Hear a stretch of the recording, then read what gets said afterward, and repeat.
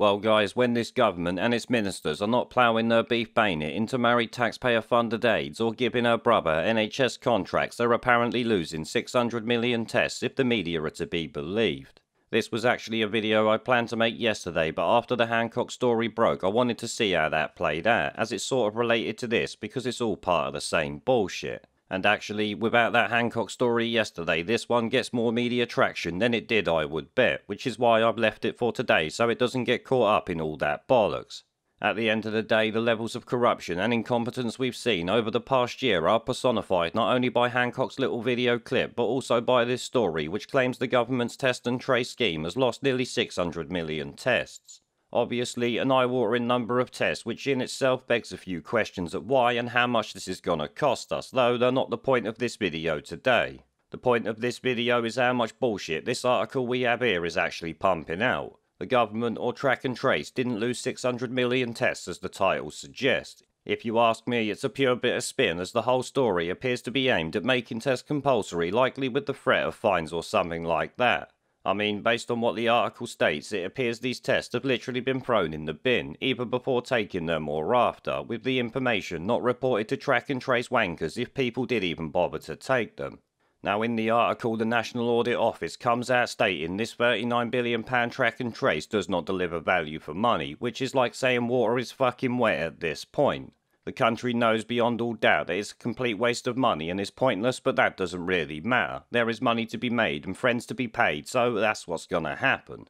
But something the National Audit Office states here is what we really need to talk about first. It says the NOA also criticised Matt Hancock's decision to absorb its functions into a new UK health security agency, saying there was a risk that the restructuring will divert NHS test and trace attention away from efforts to contain the spread of the virus.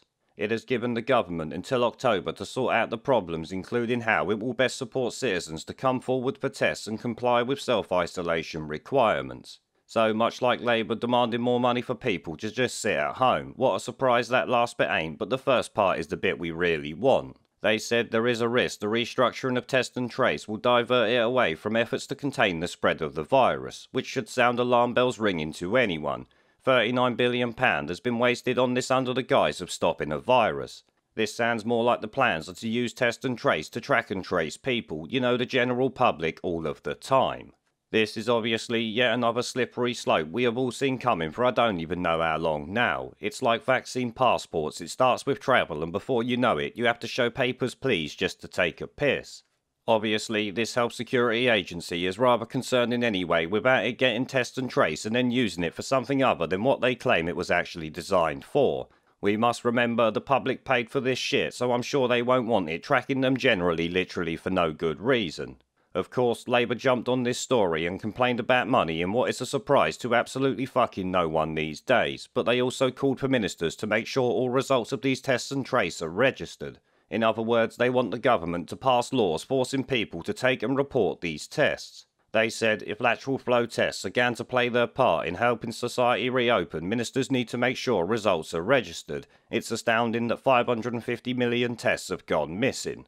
Which, of course, no, they didn't go missing, they likely went in the bin. Stop sending them to people who don't need them and then they won't get wasted. But obviously, the contract is paid for with more on the way, so I guess they don't mind sending them out. It's not their money after all, as Rishi Sunak admitted last week. I ask again, who pays? So when you say the alternative is the household or the government's money is people's money. And that's my point when I say ultimately we all pay. The government doesn't have any separate money of its own. They go on, the report found that only a small proportion of the COVID tests distributed have been registered as used. Test and Trace had forecast that between March and May 2021, 600 million lateral flow tests would have been used in the UK. But up to 26th of May, just 96 million, 14% of the 691 million tests distributed in England had been registered. NHS Test and Trace doesn't know whether the tests that have not been registered have even been used or not. Which I have to say, my money is on them being thrown in the bin in rather large numbers. I don't know about you guys. Now, one thing this says to me is compliance with their bullshit could be much lower than they have been making out. I wonder what else they have claimed has massive compliance when really people have not bothered listening to these demented fuckpigs and their bullshit. In this case, it certainly seems like it with these tests. Now the National Audit Office head, Gareth Davies, joined Labour in demanding the government make people comply with their lunatic testing agendas. He said one pressing challenge needs to be tackled if it is to achieve its objectives and deliver value for taxpayers, including understanding how many lateral flow devices are actually being used and increasing public compliance with testing and self-isolation.